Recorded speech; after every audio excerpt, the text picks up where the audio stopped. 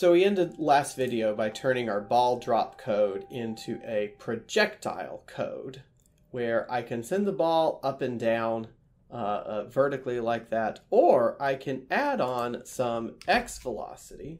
Maybe I give it a 1 meter per second x component for its velocity. And I can get very similar results here where I'm going up and then down, but I'm also moving to the right along the way. And what's fun to watch about this is that velocity vector is going to change, the momentum vector is what we attached it to, is going to change throughout the trajectory. Let's actually slow this down a little bit. Let's maybe make this a tenth of what it was before.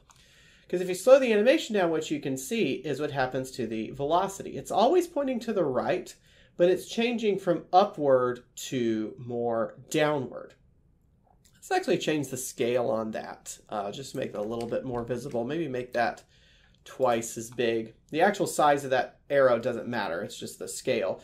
So it's happening as it gets smaller. It's getting smaller because it's getting less velocity in the vertical direction, and then it's getting more in the downward direction, which is exactly the same as what happens when you just launch it vertically, right? The y component of the momentum is actually behaving the exact same in both of these scenarios. It's just that when I add an x component here, I keep that x component throughout. Oops, that did not actually change. There we go. And so here, the vertical piece is changing, but if you look at the width of this arrow along the x-axis, that rightward width is always staying the same. And so that's actually really cool because that tells me I can separate the vertical motion and the horizontal motion just like we're doing here with these vector components. Now, why doesn't the horizontal component change? Well, because there is no force in the horizontal direction, right? Gravity works down. It does not work to the left or right. And so it's only changing the y component because I only have a y component in my force. I have no x component in my force. Well, what kind of force could you have that changes the x component? Well, this is where we get into the drag force. So in this video, we're going to add in air resistance. What's cool about air resistance is that it is a variable force, right? One of the things about weight, it's nice to start with weight because we're familiar with it. We have an idea of how it works. We know it needs to point downward. We know it needs to be stronger based on your mass. And we know that it needs to change based on the planet you're on. So we have your mass, or the mass of the object, we have the planet you're on, and then we have down. And those three things make the weight. This is a great thing to start with. But weight is kind of boring, right? Constant force motion is great to start with, but after you do it a couple times, you realize it's always going to make this parabola. No matter what I change the components to, it's always going to make some kind of parabola. And I can stretch and squish and move that parabola around. It's always going to make the same trajectory. And there are some well-meaning physics courses that will spend an entire month on projectile motion because they really want you to learn this, and that's their choice to make. I prefer to spend as little time as possible on projectile motion because it's the same thing every time. It's always a projectile, and the computer kind of makes it a trivial problem to study. On the other hand, drag makes things a little bit more interesting because drag is a variable force. Because air resistance, the way air resistance should work is that it should always oppose the direction of motion. Let me actually full screen this so that we get a little bit better view. There we go. For air resistance to be modeled, we need it to get stronger as the velocity gets faster, and we need it to always oppose the direction of the velocity. So for it to always oppose the direction of the velocity, I need a negative sign. I need it to be negative and then velocity.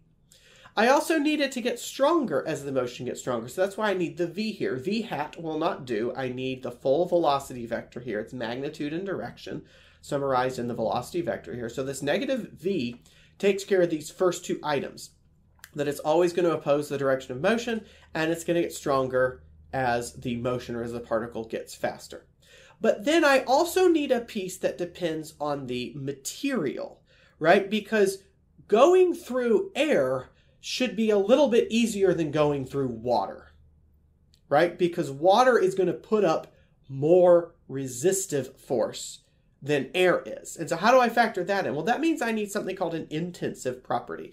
Intensive property just means it is a constant associated, well, not necessarily constant, I shouldn't say that. An intensive property is a value that is associated with the material or the object itself. And I know that sounds vague, but that's because we're lumping a bunch of stuff into this B value. So for example, this drag coefficient is going to depend on the density of the material, because if the material is more dense, right, if I pressurize the air, or if I go from air to water, if I make it more dense, I'm going to have more interactions with more particles, and so the drag force should get stronger. It should also depend on the roughness of the surface. So if I've got a nice smooth aerodynamic surface, I should get a very low drag force. If I've got a very rough, like sandpapery surface, I should get a stronger drag force. It also takes into account the size of the object, right? A bigger object like a parachute should pick up more drag force than a smaller object like a ping pong ball. And so all of that stuff, all of those factors get lumped into this B. You can separate those out if you want. You can make this density times area times a proper drag coefficient times whatever.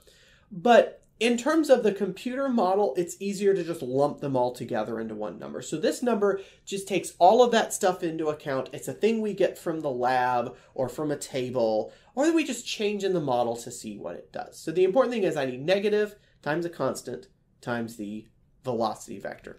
So let's go over to our code, to our projectile code here, and let's add in a drag force, right? I can put whatever I want in this code. The reason we use a code instead of a graphing calculator is because I can go back and easily make additions to it. I can leave the rest, right? You don't have to change any of the rest of this because the rest of this works. Like, you never have to go back and recreate the weight force. Like you would on a graphing calculator, you've got to put in negative mg, negative mg, negative mg every single time. Here, I just put it once and it's ready to go. So what I'm going to do is put in a new line. I did that by pressing the Enter key, and you notice it automatically indents for me because I need that indentation to say that this is part of the loop. And I'm going to start to calculate drag. So drag needs to equal, remember it's a negative. I need my drag coefficient. Let's actually spell that out, drag coefficient, just so that we remember what it is. I called it B on the slide, but you can spell things out in a computer code, so it's just nice to remind yourself what it is. And then I need to multiply by the particle's velocity. Now, I will need to make a little change to this because I've been working with momentum. I have not been working with velocity. So my velocity is just set up here. So I'm going to need to change the velocity up here. So what I will need to do is make another enter and say particle.velocity equals the particle's momentum and divide it by the particle's mass, right? So I'm just taking this equation and I'm rearranging it, right? So that I can get back the velocity because the momentum is changing each time it goes through this loop. I also need to update the velocity. So we'll just change that there. I also need to tell the computer what my drag coefficient is. So I like to put my constants up at the beginning. So let's set the drag coefficient. It's nice to just start with a simple value. Let's just start with 0.1. Again, this is something you could get from a lab if you wanted real world values. These drag coefficients can take lots of different values depending on the thing you're working with. What kind of units is this going to have? Well, I need to end up with units of newtons. So it's going to have newtons.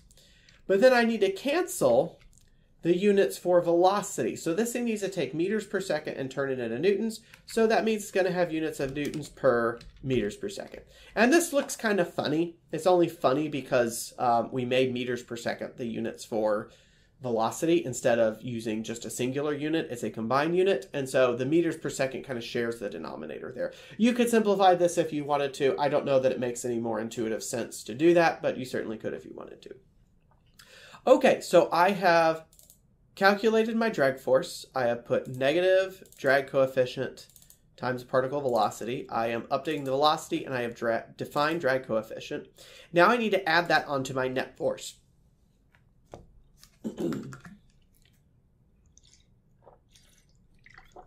Excuse me.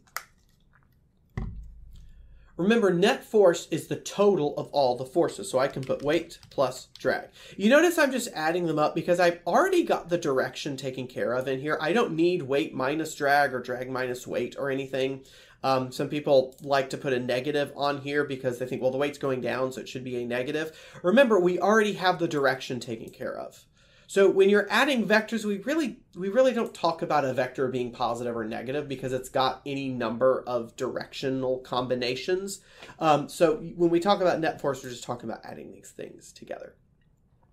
Okay, so this was the projectile that we got before. And I almost never remember to do this, but I'm going to take a screenshot of this so that I can compare these. So this is without the drag coefficient. And what I'm going to do is open up Paint. And what I'm going to do is paste that in, just as a little reminder of what my previous result looked like. Because I always tell y'all, compare the result, compare the result. I always forget to tell you to record the result. You can't compare things you don't record. So let's run it again, now with our drag force. Add it in. You notice I get very similar result, right? It's going to go up and come down, right? Because drag force doesn't drastically change the nature of the motion. It just changes how it accomplishes that motion. So I still go up and come down. I can already see a little bit of difference here. It looks like it's not going up quite as high, which I would expect, right? I would expect that the drag force is going to rob me of some of the motion. It's going to rob me of energy, like we'll talk about later. And so I should not get quite as high. And once you notice a qualitative difference like that the motion looks a little bit different, we want to start exploring it more quantitatively. So let's go from 0.1 drag coefficient to 0.5. Up and then down. Now, one of the things I start to notice here, again, I don't go quite as high, but I also notice my parabola is not quite as symmetric. So imagine you're dropping a vertical line down here, and you're looking at the left half and the right half. My left half is much broader. My right half is a little bit sharper. It falls much more sharply than it rises, right? Especially if you compare it to the screenshot earlier. This parabola is nice and symmetric. Well, a parabola has to be symmetric. There's no such thing as an asymmetric parabola, meaning this is no longer a parabola. So the drag force is actually breaking the type of trajectory that you had before. It's no longer a parabola. Let's see what happens if we increase that even further, right? That's the goal in physics, is turn stuff up until it breaks. Still that quote from the late, great Robert Jordan.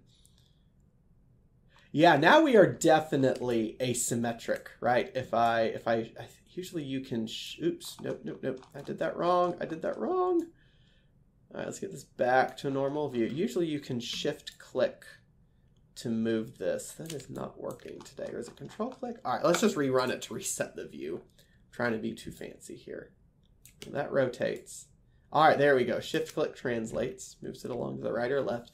Yeah, definitely asymmetric here, right? So, drop a vertical line down here.